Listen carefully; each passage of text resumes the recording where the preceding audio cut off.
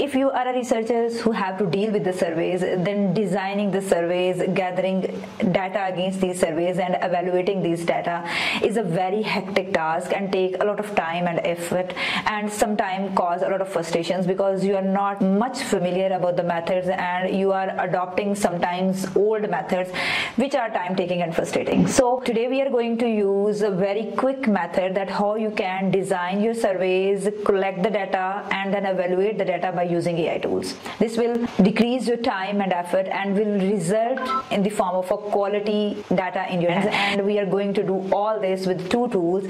The one is ChatGPT and other is a Google Docs and Forms. So they both are free. The first step is that we will open ChatGPT and feed it against our query. Our query should be defined. The survey form which we are going to develop should be aligned with our research problem and research questions, and we should feed ChatGPT about our level of degree, our target audience with which we are going to conduct this survey, and the research problem and what we have in our survey form if you are particular about the information you want to include in. I have feed it. I'm a PhD student conducting research on the challenges faced by non-native English speaker in learning English as a foreign language and its impact on their professional advancement. I'm seeking to survey conduct at Lahore University, for example. So you have to specify the university. This study will include both undergraduate and graduate student, and like I feed it that in my survey form should include some yes or no questions, MCQs question and some open-ended questions. Your survey form should be easy to solve, easy to address, because when you have a lot of data to fill in, then definitely it's hard for people to write a lot of information. So you should to be know about the survey form, as this is not my field of study, so I'm not sure about, but the information I'm putting in just to make you clarity that you can feed it as much as possible and you can get as customized result from ChatGPT.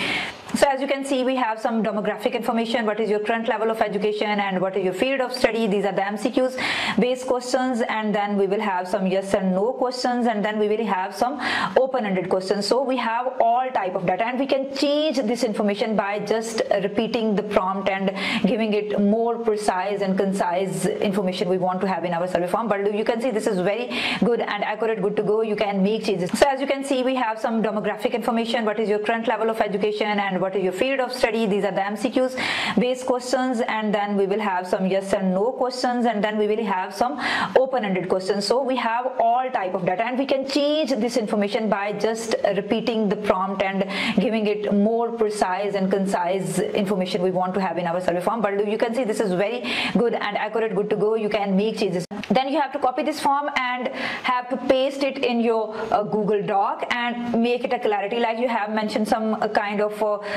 information in the beginning for the student to be filled in, and you can even develop these kind of tables from ChatGPT, and after developing this you will move towards Google. Now this Google form is going to make your survey process more easy, because in this case you just have to share the link with the audience in the survey groups, in the WhatsApp groups, in the Facebook groups, in the communities, and you will get the data. First you have to generate this, you have to add some information, you can title it, and then you have to add the sections. Like for example, I want to add the section, and here I can change the type of question I want to include. I want to include a short answer, paragraph, multiple choice, check boxes, drop down, or file upload option, multiple choice grid, checkbox grid.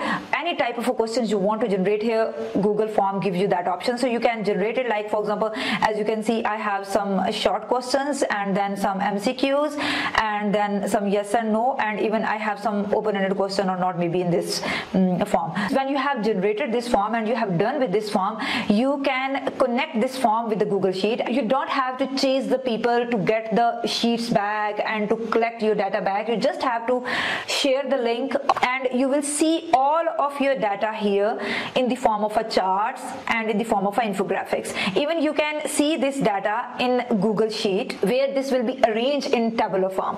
Like this is all data have been arranged in the form of a very smart tables which are very easy to use for data analysis and to understand the data which you have collected. Now you have designed your questionnaire, you have collect the data by using Google Docs and ChatGPT. Now how you can evaluate your data by using free version of ChatGPT. Again, you have to copy the data. Like for example, this is the data which I have collected for productivity test, and I just have to copy this column and I will feed ChatGPT. I will again feed him about the type of studies I'm conducting, with the level of degree in which I'm enrolled in. Ask ChatGPT to analyze this data, give me the trends in percentage, rather than giving the numbers, it's better that we will get the results in percentages.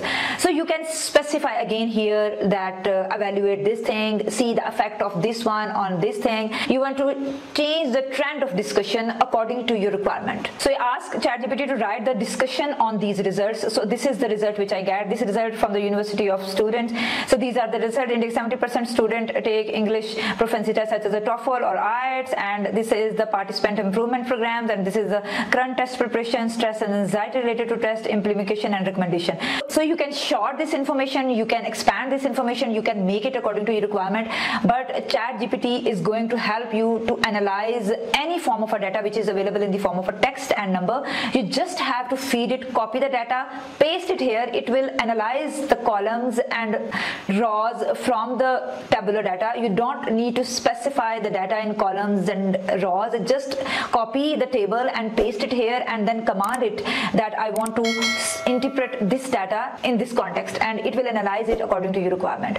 I hope so this video is going to help you and to explore that how you can evaluate quantitative data with the help of a ChatGPT, and how you can make your process easy and fast. If you like this video, don't forget to share with others, and don't forget to subscribe my channel, which is going to help you to improve in your academic writing and practical research, and also exploring some transferable skills for you on which you can look beyond than academic career options. Stay in touch. We'll see you in another video. Till then, take care of yourself. Bye bye.